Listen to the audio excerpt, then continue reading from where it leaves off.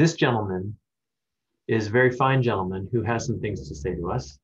Are you ready, Greg? We have about 30 minutes for this, and then we'll take 15 after that to discuss the implications. So with that, I will turn it over to you, Greg. Okay, cool. Thank you, Chris. Let's see.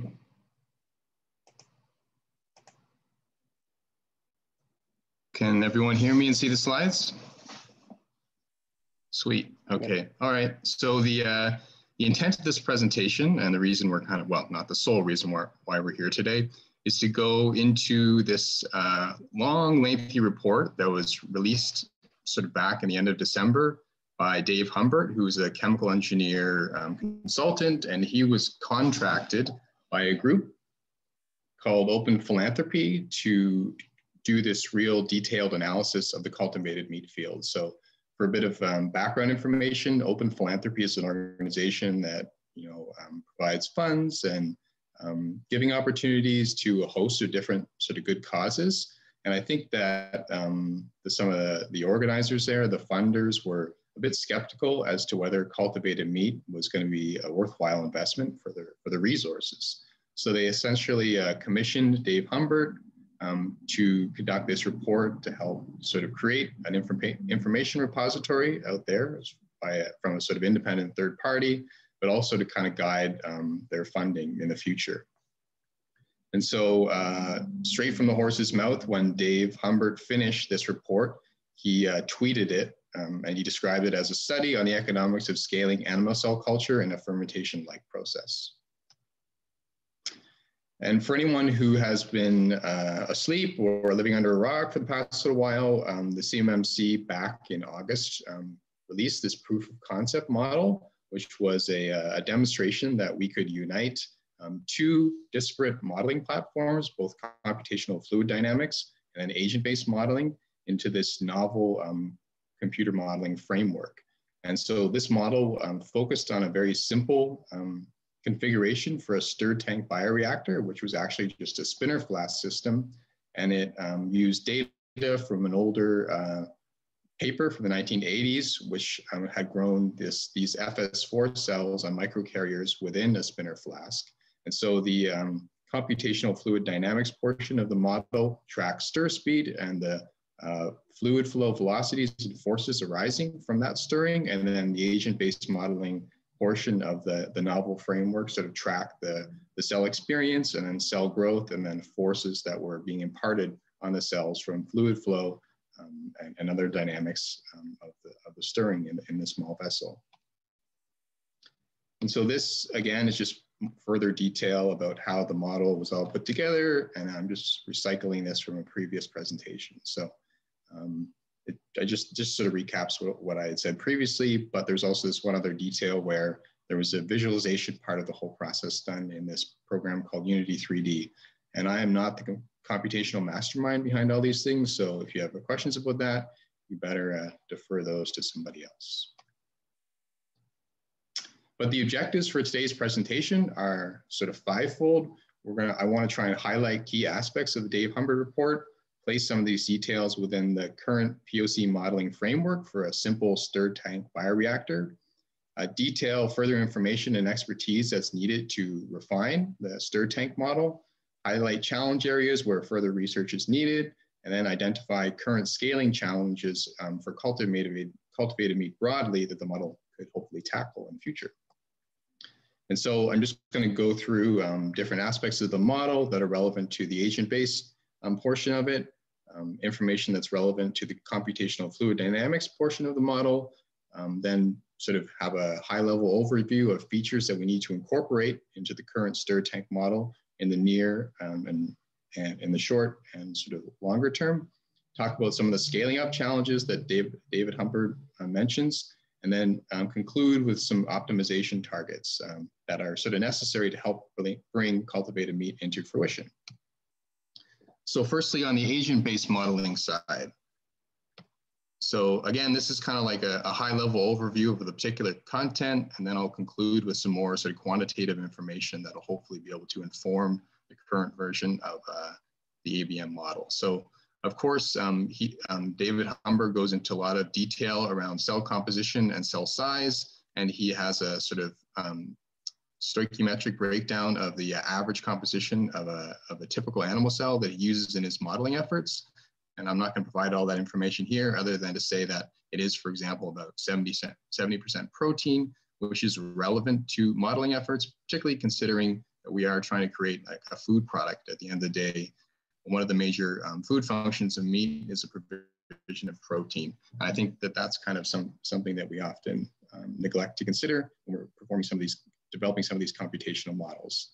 He then talks about cell size quite a bit, and there are of course different cell sizes out there because there's different cell types that are under consideration for cultivated meat production. But for his modeling purposes, he's come up with an average cell size of about 18 microns in diameter, which he found to be middle of the road for mammalian cells generally. And so Elliot's commentary here was to note that adipocytes, which are fat cells, tend to be significantly larger. And then he does a really detailed analysis of both cell performance and metabolism, and some of the sort of heading, the key focus areas within this broader topic are, he mentions details around intracellular chemical reactions, possible number of generations, both nutrient consumption and catabolite secretion, oxygen utilization as the oxygen uptake rate, and then details around heat generation as well. And so there's a whole bunch of information within the report about cell performance and metabolism. And of course, there are many subject matter experts here who could talk about that very intelligibly. But I'm just, again, going to try and focus on some of the key takeaway messages. So one thing that he talks about in his study is he invokes these details from a previous report on some of the animal cell culture stoichiometric modeling efforts. And he talks about this idealized growth stoichiometry. And in this, glucose is only used for energy production, and then the synthesis of lipids, carbohydrates, and nucleotides. Glucose catabolism is completely oxidative with no lactate production. Glutamine is used for protein and nucleotide synthesis. And then other amino acids are used for protein synthesis only. And finally, none of the amino acids are catabolized. So this is, again, an idealized growth stoichiometry for animal cells that he has sort of come up with or called upon from previous work in the literature.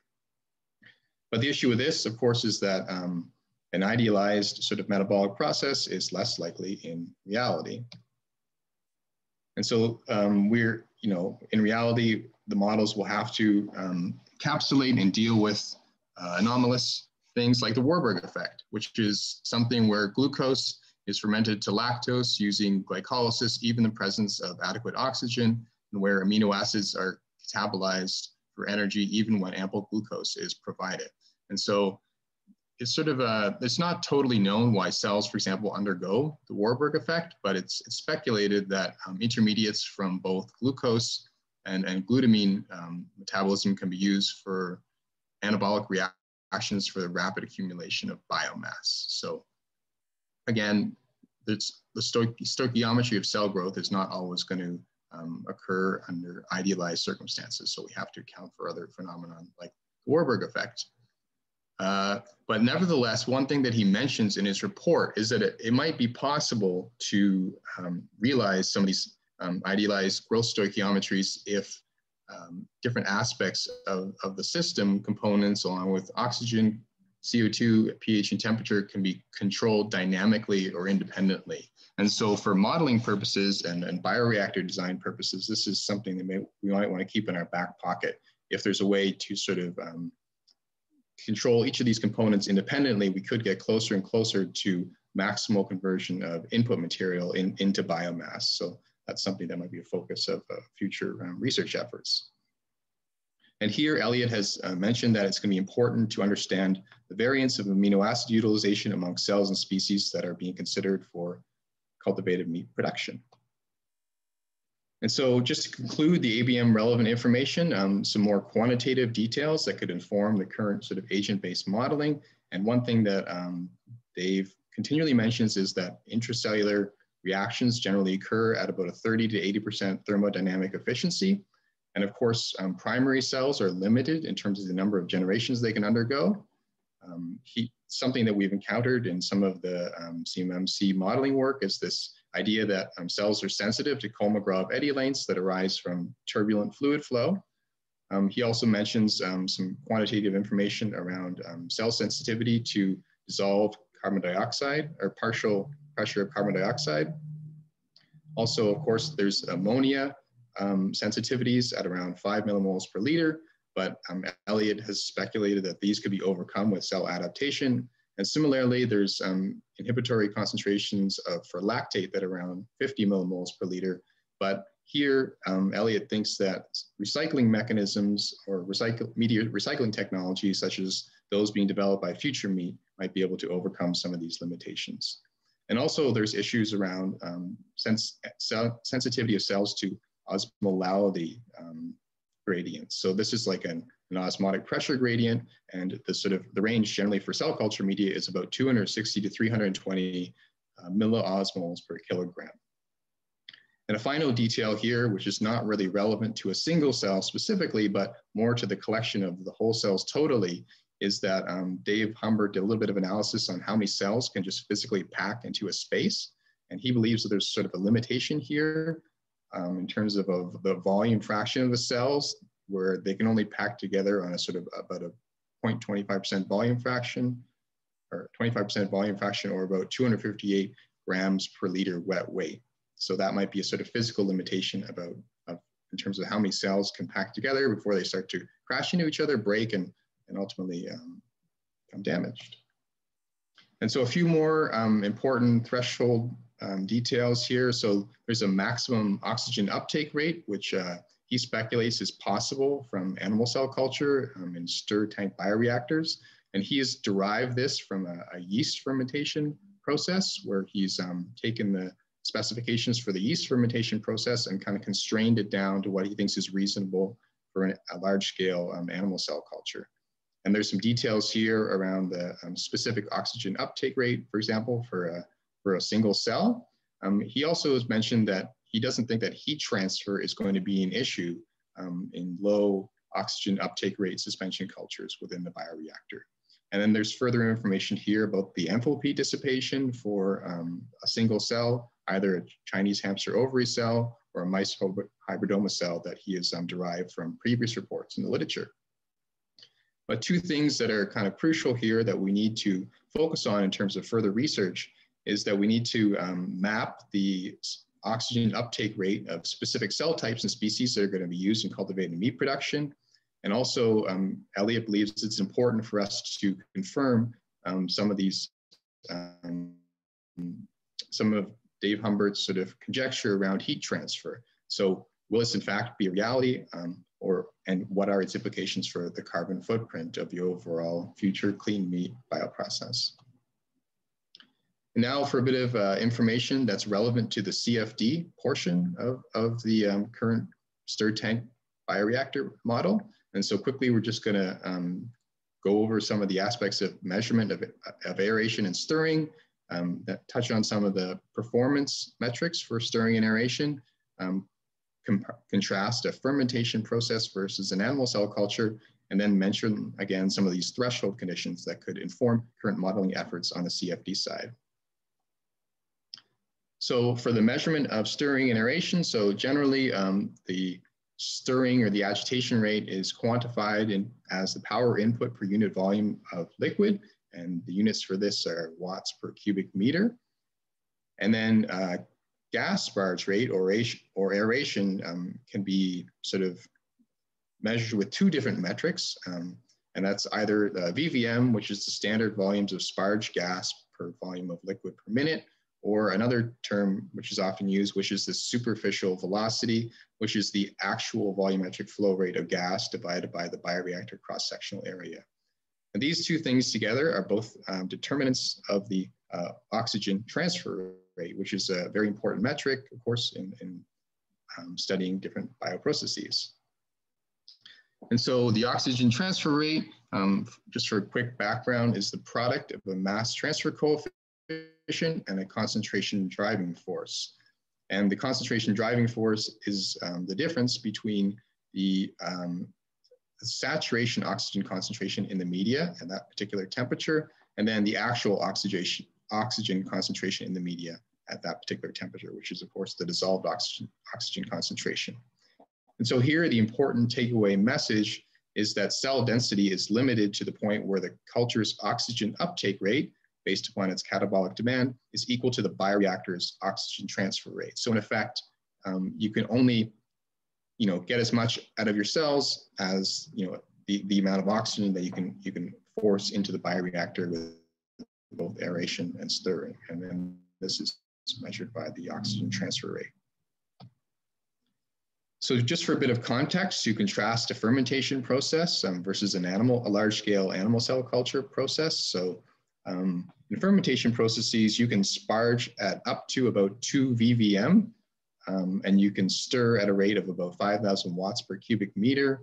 And then the upper limits of the oxygen mass transfer coefficient are about 800 reciprocal hours. And then you contrast that to an animal cell culture, which you can only generally sparge, which are typically sparged at a rate of 0.01 VVM, and then stirred at a rate of 100 watts per cubic meter. And so with this, you can see, of course, that animal cell culture are in the lower mass transfer regime compared to fermentation. And finally, the upper limits of the mass transfer coefficient for oxygen of an animal cell culture are 15 reciprocal hours compared to 800 reciprocal hours for fermentation process. So there's quite a bit of differences in terms of aeration and stirring and what kind of design capabilities that gives you.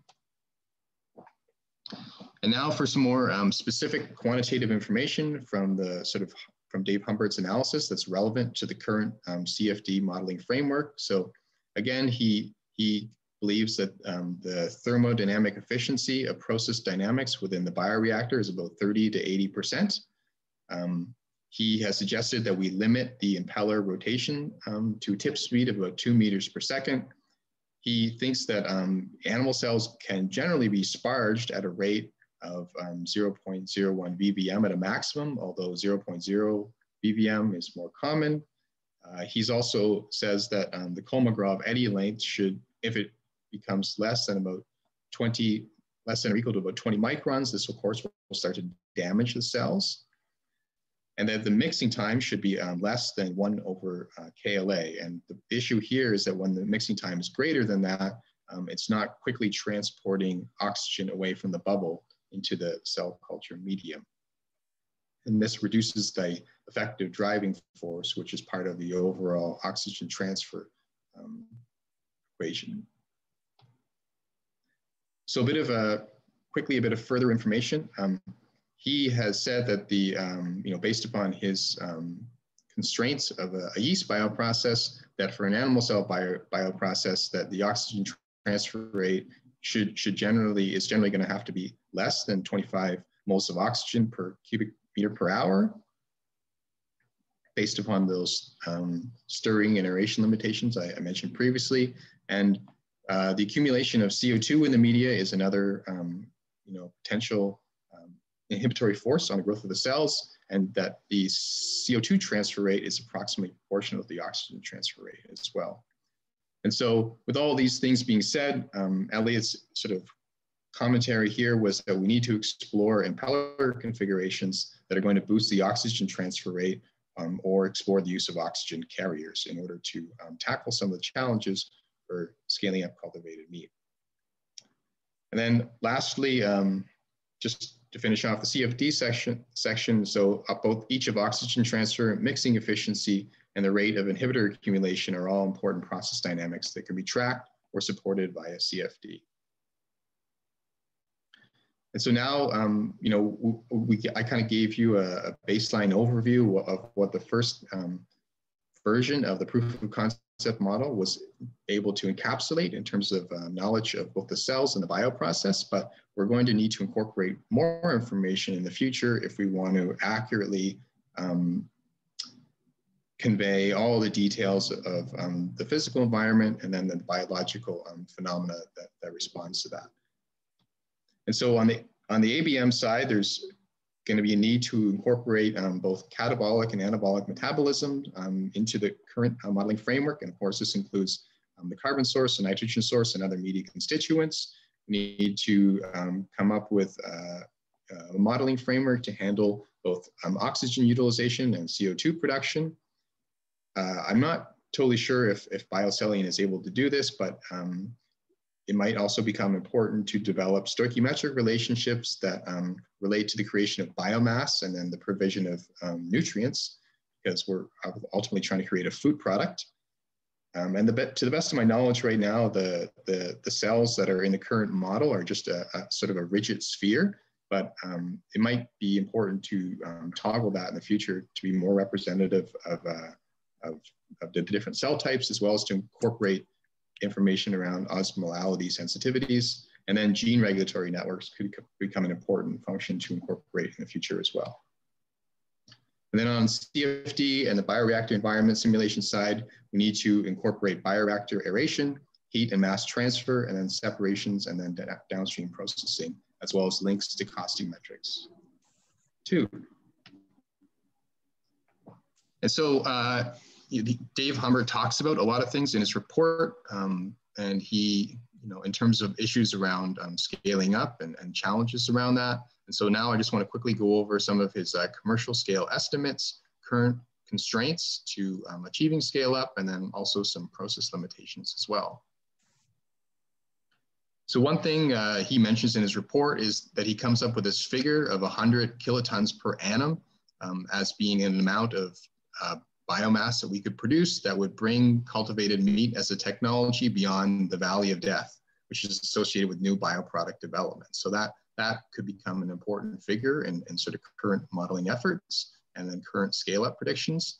He also details the amount of glucose that's produced in the US at wet corn mills per annum, and there's about 4,000 kilotons that is produced per year. And so based upon his stoichiometric relationships and equations that he's come up with, he has determined that total amount of glucose that's produced each year could make well in excess of the amount of animal cell biomass that's needed to overcome the valley of death in the future. So there's enough raw material out there. We just need to develop the infrastructure to handle and process it. But what are some of the constraints today to scaling up this to meet some of these, like this valley of death threshold amount? So right now, animal cell culture is not practiced in bioreactors that are larger than 25 cubic meters. And then there's the maximal achievable cell density in smaller and larger reactors, for example, means that there's a huge amount of bioreactor infrastructure required to produce consumable amounts of food. So we need to be able to address some of these issues, and some of the numbers are given here.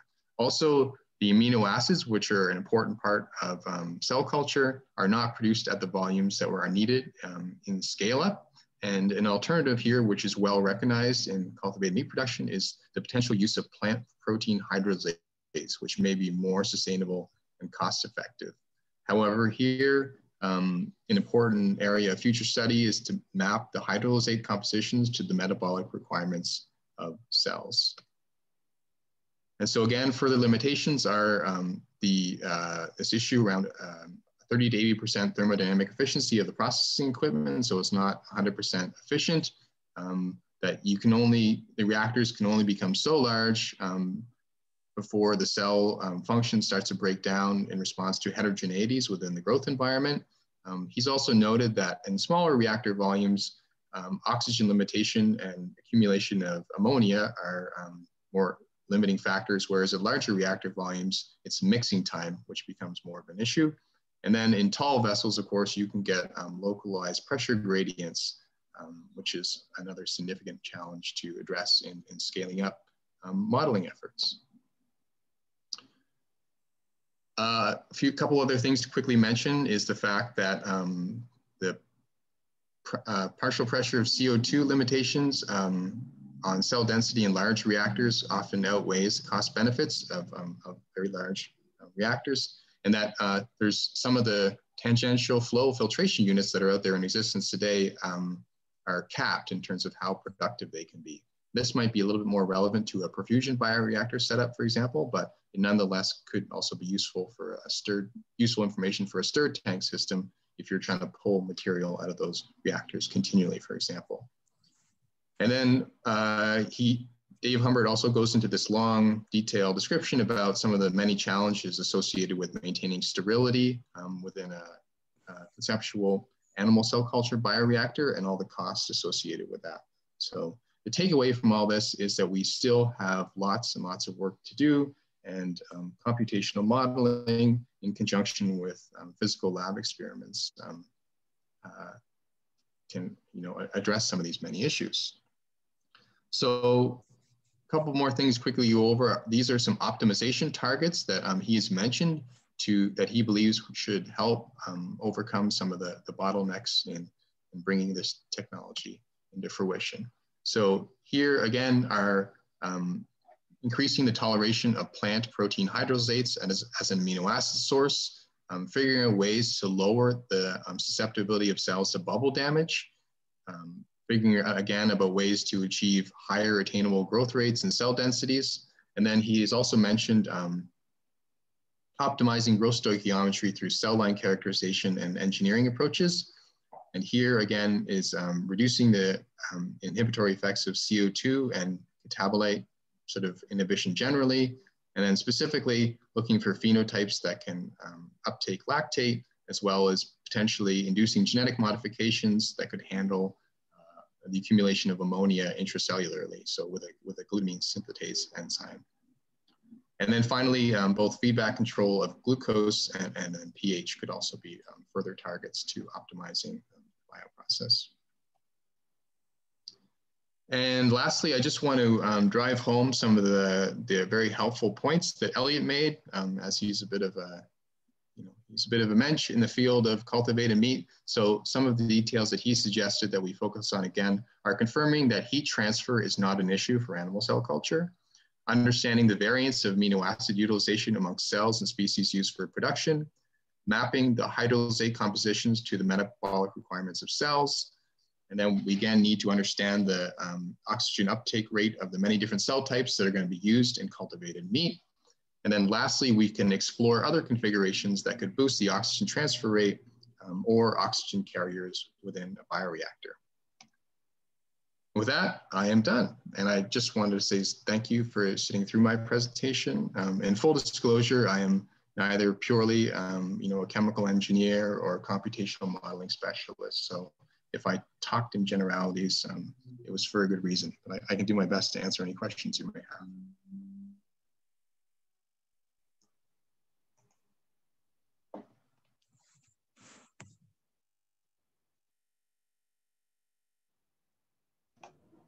And besides any general questions that you have, this meeting is scheduled to go for another 16 minutes. And so hopefully you can stick around. I know it's the top of the hour. Sometimes people have to go at that point, but hopefully you can stick around because I'd like to open up the floor to just have a general discussion of the report, as well as any questions you might have about what Greg has presented, and talk about the implications. And for us to strategize together about how our modeling efforts can support, like Greg said, the tremendous amount of work to be done. So I'll just open the floor to anybody for that. Hey, Greg, this is Sumitra from New Age Mates. Thank you for that summary. That was really efficient. I perhaps have a general topic of discussion in the sense some of these engineering constraints in scale up going into hundreds of thousands of liters is not a novel problem. The good old antibody production units have basically overcome this. So I guess my thought around that is while our current industry is gathering speed, are these scale up bottlenecks and the solutions we can bring about it, is the constraint more because of the cost? Because obviously if you're on antibody production platform, which looks at an industry where cost is not a barrier because of the end product, versus if we apply those sort of relative solutions and the economic balance, it's fairly costly. So I guess summarizing my question would be, is it the novelty in engineering that we are trying to introduce to sort of aspects that have already been answered because we're trying to limit the cost, or the cost of, you know, getting a production platform? Or is it a sense of novelty that we are trying to bring to this industry?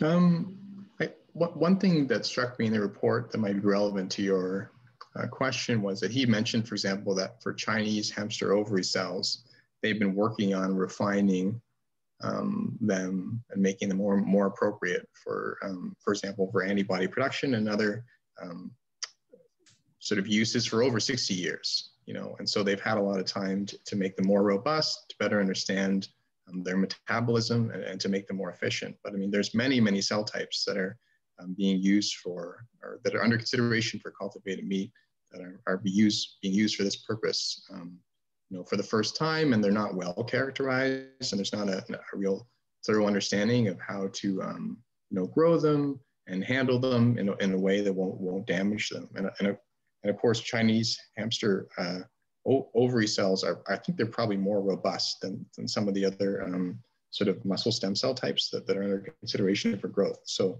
you know, it's a different sort of kettle of fish that you're dealing with. And I think that ultimately will require more basic research and then the development of these sort of novel bioprocesses for these specific cell types. Right. So, sorry, just to dovetail that. So it feels like the characteristic bioprocess platforms are set, but we have to get more traction on understanding the multiple cell cultures that are being used for a novel process. Because again, if you take stem cells and look at it, they are being manipulated and produced for really sensitive therapeutic markets, but we can't apply those same biological principles here because of cost.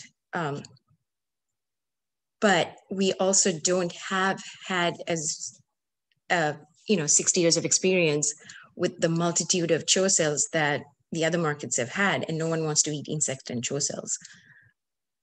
So it just comes back to feeling like, essentially assessing that this is the biologics are the constraints and the lack of having had enough years of experience around the cell characterization and the culture characterization versus the fairly, I think, well-characterized scale-up variables. Like, if cost wasn't a constraint, we have a platform that essentially can produce kilograms per liter, if needed, of stem cells. Let's just throw it out there. But we have so many unknowns of how these cultures can do it efficiently and cost effectively for our market.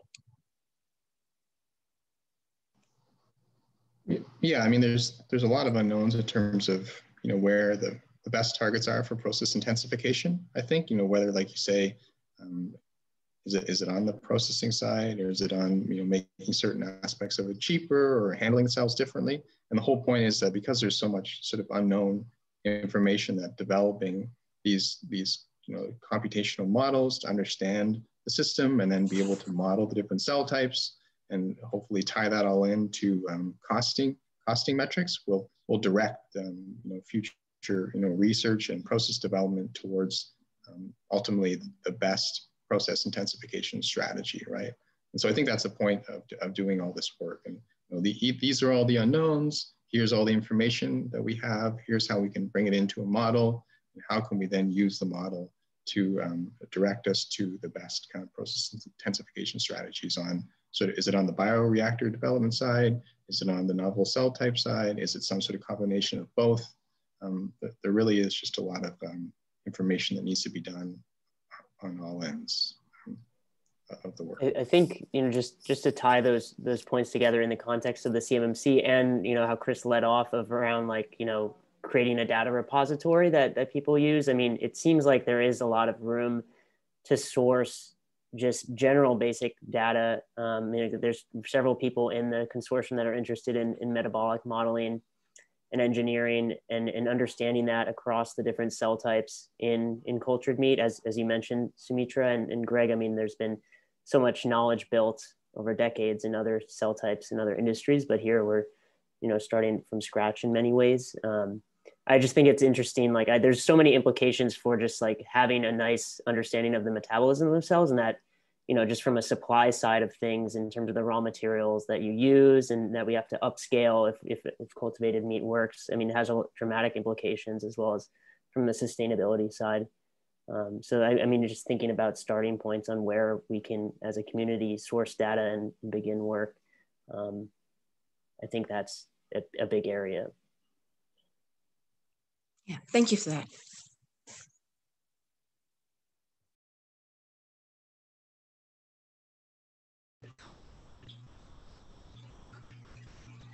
I think it'll also be important to get data for different cell types on the gene expression level or proteomic level.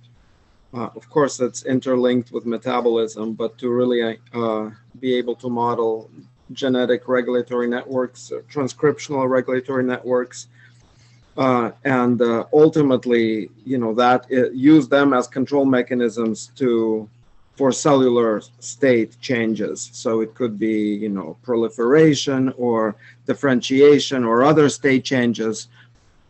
So I think that's another area where innovation needs to happen, as well as data collection, just to add to what Elliot said.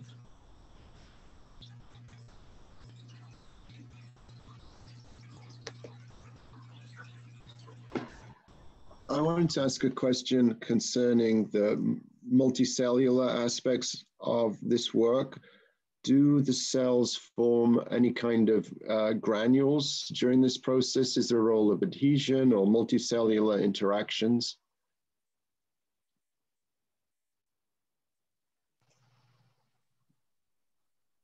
I think, well, we were on a call, and maybe somebody else can correct me if I'm wrong, that we've recently talked quite a bit about cell aggregation as a phenomenon that needs to be considered and then encapsulated. But to the best of my knowledge, that's not a feature of the current model, but maybe Simon or Boris, if he's here, could speak to that a bit more.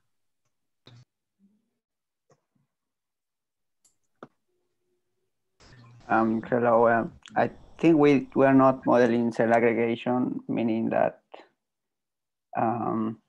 we are not focusing on how the cells that are not in the supporting microcarrier are aggregated. But we also have cell-cell adhesion in the model. It's just that we cannot model the number of microcarriers and the number of cells. The number of cells and number of microcarriers are not enough in our models to get this effect of cell aggregation. We have limitations in our computational power, so we need to model just a fewer number of microcarriers in the bioreactor. So that's the state of the model. But we have cell adhesion on it, cell-cell adhesion, that's included.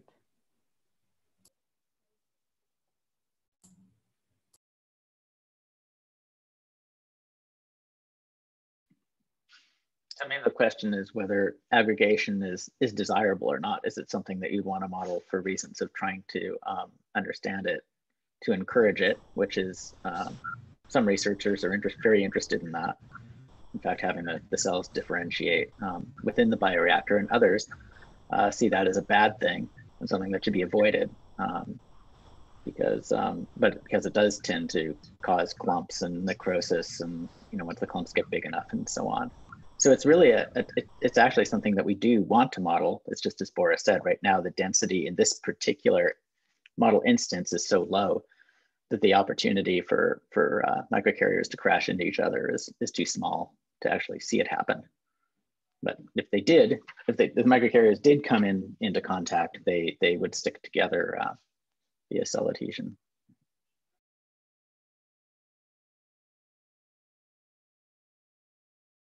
It is important to consider that the model that Greg went through was not on microcarriers. Those cells were just in single cell suspension. I think that was the assumption. So it's different. Yeah. He does talk a little bit about growing influenza cells on microcarriers, and he alludes to the fact that those reactors are really small. They're just 6 cubic meters, and then sometimes they can't even necessarily sparge them because it'll damage the cells, or they can sparge them very lightly. But the possible densities there were quite low, and the reactors were small for those microcarrier based processes for influenza vaccine production.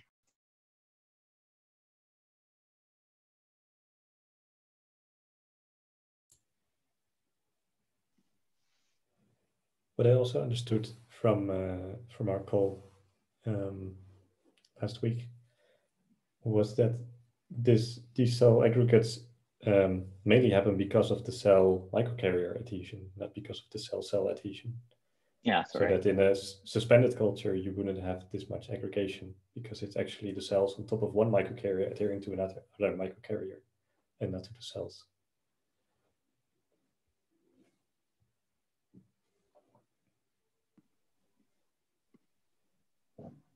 Yeah, which works better if you're planning to eat the microcarriers as opposed to have to separate them out later. Plastic balls. Yeah.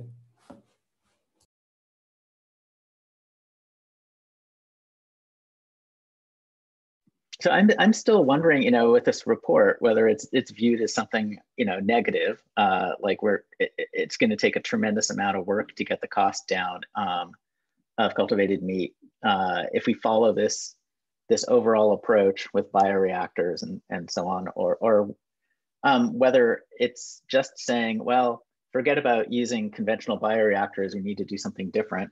And of course, use media that's a lot coarser than pharmaceutical grade to get the cost down. I mean, it's, or is it just hopeless? I mean, but it's always going to be more expensive than butchering animals.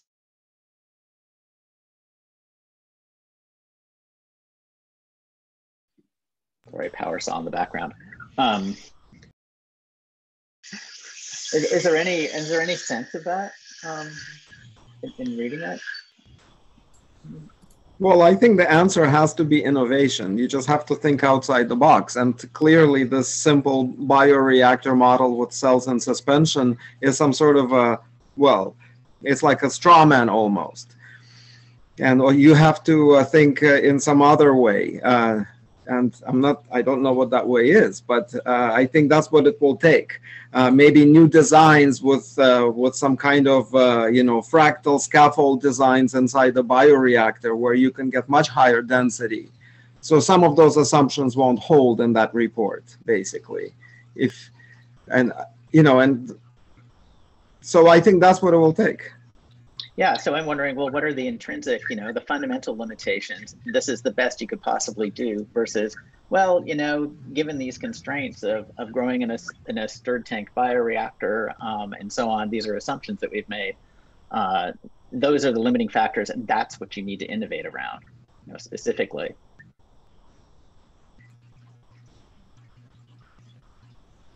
Yeah, so I was surprised by the oxygen uptake rate. Because I think until now we had sort of assumed that oxygen wouldn't be a problem because there was okay mixing and not enough cells to actually take all the oxygen. So then maybe if you need to stir harder in a stir tank bioreactor, this is not the right system to go with. Yeah, I mean, I think Greg's the presentation and what you take from these is not, the truth, but you use it as a sort of informing the bottlenecks that exist and that you focus on. And I think Greg laid those out pretty nicely. I think, you know, from my perspective in the context of this group, I mean, there's bioprocess and bioreactor design considerations and things that you can do around that and knobs that you can turn. And then there's like the cell biology and the basic biology data that is more on the ABM side of things. And it just would be useful to know, do you work on those in parallel? Is it more important to figure out the ABM parameters first and then that informs the rest? Or, you know, from a consortium standpoint, where do you go as a most prioritized and urgent things to address? I know people are going to be jumping off the call now, which is fine. But my company is kind of in the nutrient business, so this statement carries a lot of weight. But if I was going to now and also I've only been in cultured meat now for 7 weeks. But if I was going to create my own cultured meat company, I now think that the biggest problem to solve is the oxygen problem. And here's why. Oxygen is the terminal electron acceptor. So it doesn't really matter what nutrients you have in your tank. If you don't have enough oxygen there, nothing's going to happen. So the first problem that I would solve is the oxygen problem, and then solve all the subsequent problems that come after that from having oxygen in abundance. So, you know, increased lactate buildup, if that happens, increased, you know, reactive oxygen species, you're going to have to offset those somehow. And that's the place where I would start. And then I would choose my cell type based on which one is going to respond the best to those oxygen settings, and kind of work down like that. But that's just my opinion. But did want to chime in. Thanks. Rebecca, I like that. But the oxygen consumption uptake or the oxygen supply, I think is a fairly easy to solve with striated oxygen supply. I mean, I say easy with a caveat. I mean, if you just take a look at a 20,000 liter vertical system, sort of tiered supply is not easy in the direct meaning of the word, but overall supply to the volume could be engineered in relatively easy on an existing platform. But to dovetail to Elliot's, I think it's, at least my perspective, and I would push my teams on this, would be working essentially in parallel with how the culture performs in some sort of a scalable vessel volume.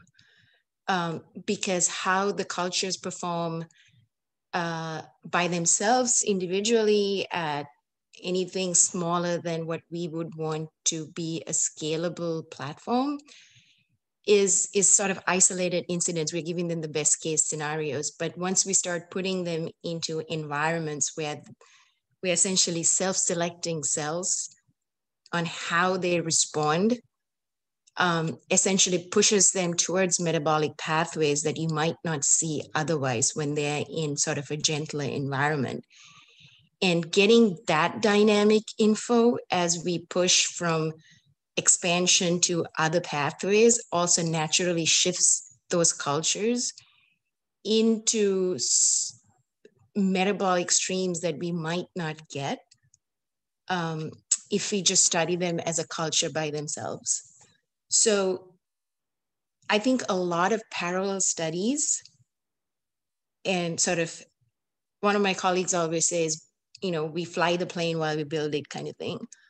And again, this is essentially how a lot of big antibody productions based, whether it's on perfusion or express proteins based on fed batch cultures with continuous processing, kind of had to decouple what went on with multiple CHO strains and now insect strains. So I think the decoupling has to happen while we are like producing kind of at a reasonable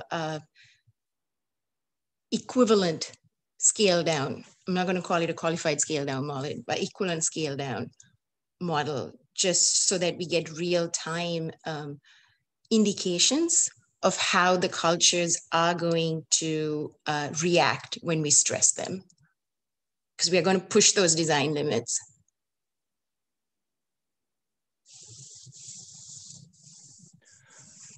Okay, I'll say something relevant, very relevant to that. What I've sort of observed, I'm very new to all of this, is that we're looking a lot at sort of physical laws and upper bounds of what physics says we should be able to do, without having a particularly principled idea of what the cells will do, which is almost certainly vastly less. And that this is going to take essentially a very, a model of almost all of the processes at once, integrating all the knowledge we have from all the different areas of expertise that each person has, because of the fact that there's so much interaction between these different areas, the different things that are going on. This is why I am so interested in making a database, because I think there's so much that we can say as a result of experiments that have been done, so much that we can generalize from them. But without doing this, problems like the Warburg effect, name any of them, just sort of, unpredictable changes in metabolism, stem cells losing any of their potency, any of their proliferative properties that we would like, can and will happen in ways that we can't foresee unless we essentially have a, not complete, but at least, if course, comprehensive model of what's happening. If anyone wants to react to that, I'd be very grateful, because this is essentially where I'm at with respect to thinking about this database. This is essentially what I want to see happen. Currently, there doesn't seem to be a database because there doesn't seem to be much of a demand for, or at least much work producing very cross-cutting models. So it's comparatively easy for people to just take bits of data from different places and use them for what they need. Whereas the real advantage from having an integrated repository, like powerful API, whatever else, would be that you could essentially take all of the different experimental data that's been extracted 100 different ways and produce a model which can be validated against essentially all of that, depending on how sophisticated the techniques you use are. Well, I'll react to that. Anton, that's music to my ears. I think I totally buy into that vision. I think we have to think very integratively. I am at the Institute for Systems Biology. That's sort of our mantra. We really integrate knowledge at all levels, right? So all the omic levels, if you want to think in terms of data. And in order to do that, you do have to have these central repositories. I work in the field of cancer research and I'm involved in these kinds of repositories and cloud-based platforms with the National Cancer Institute. And this would be the same kind of thing, but for a different domain. So yes, 2 thumbs up. Thank you. Oh, I was nervous. My voice was breaking, so thank you for that.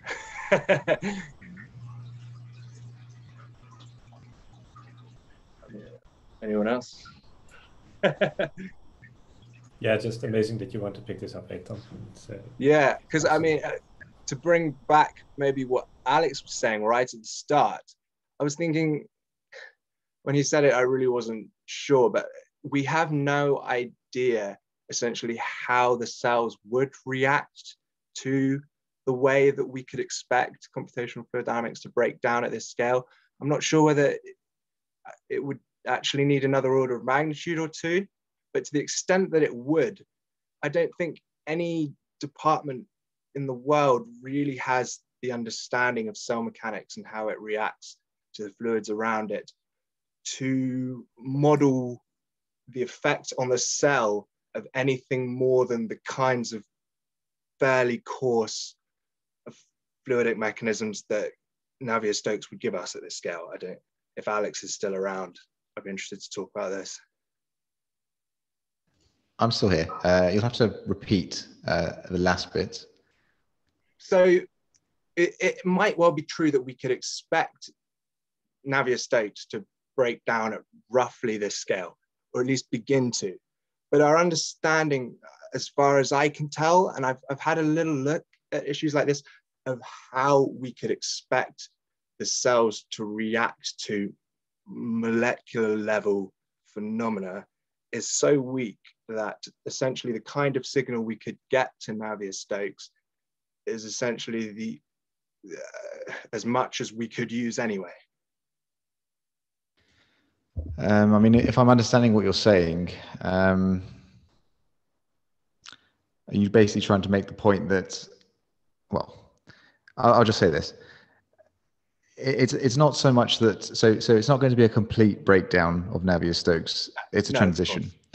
So as your length scales decrease, different things start happening, right? So your slip length increases gradually. I mean, I'm sure, I assume in your CFD at the moment, you're making the assumption that there is no slip, sorry, that there is, well, actually, I suppose if the person here who's doing the work can speak up, you're probably making the assumption that there is no slip in this configuration that you showed at the beginning, if the person's still here. No, fine. Yes, I'm here. Yeah, so your boundary conditions at your walls, is it a no slip boundary condition? Yeah, it's a non-slip boundary condition. Yeah.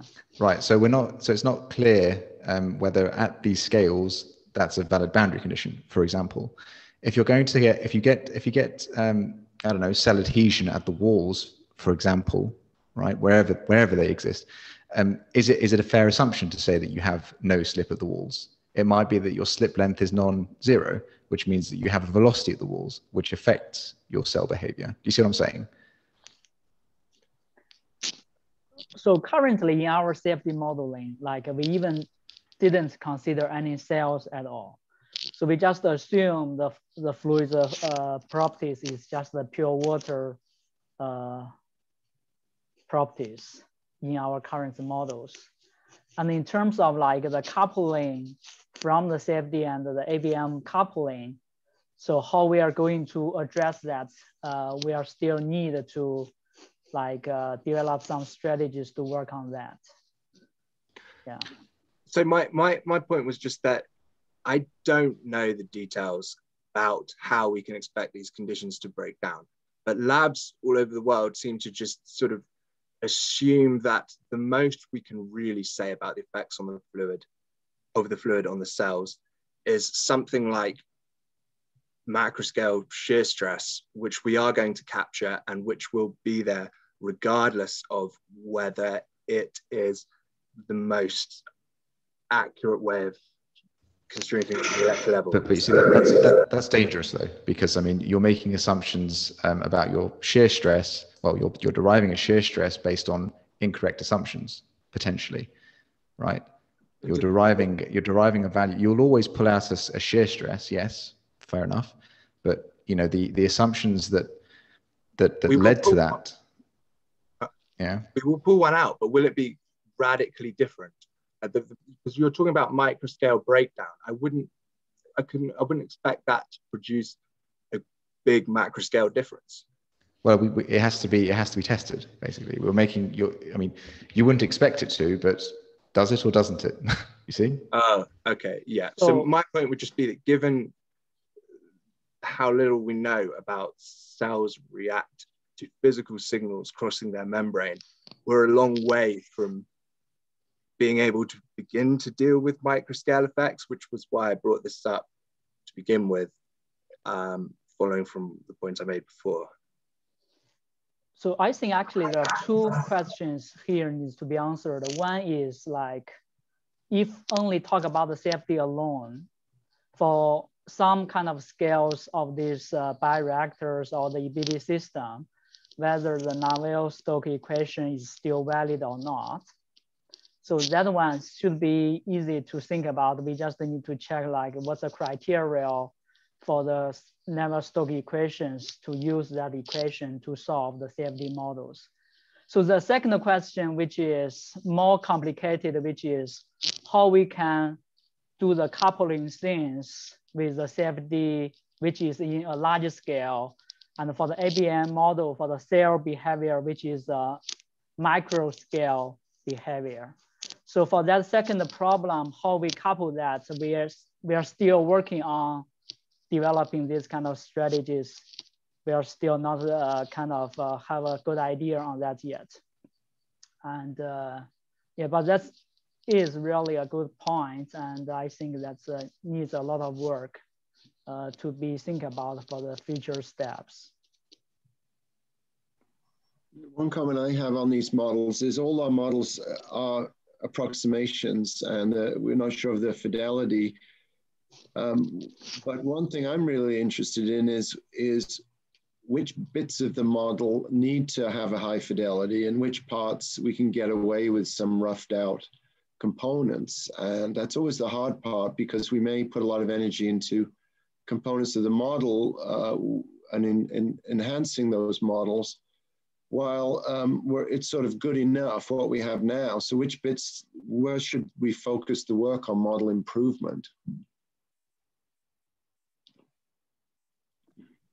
It seems to me like this is exactly what we need a whole cell model for, because if we can't see which signals crossing the membrane of the cell are affecting the sort of food relevant or volume relevant qualities we need, we can't even begin to think about this, which is, I guess, what I was saying.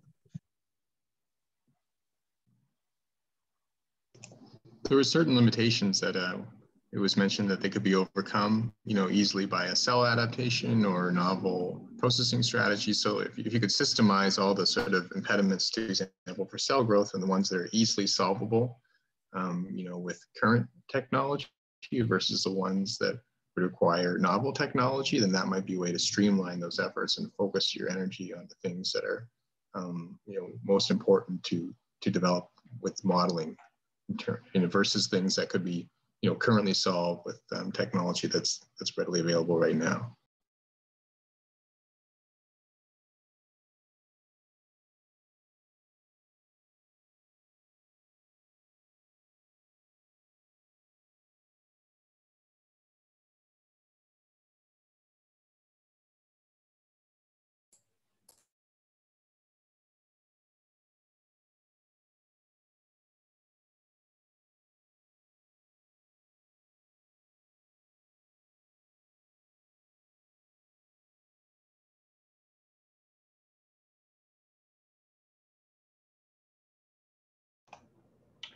Well, looks like we may have come to a natural stopping place. Thank you, everybody, for showing up and contributing. I think the big question for me moving forward is there a way that we could have more of these discussions happen in real time? I don't know, but I'm just realizing that there's so much we could talk about, so much we could unpack. I'm curious if folks would have any topics for conversation they might want to throw in the Slack and say, hey, I want to chat about X, Y, or Z, to see if people can gel around that. I don't know. Just a question I'm leaving with. So yeah, thanks everybody. Thank you again, Greg. I was amazed at the thoroughness of the report. It was a beautiful thing. Obviously generated a lot of discussion and it's really helpful. Next month, we don't have a clear idea yet who will be presenting. So if you have some ideas or you yourself want to present something, let us know. We can see how that fits. And with that, I think we'll leave it off. So we'll see you next month. Thanks, everybody.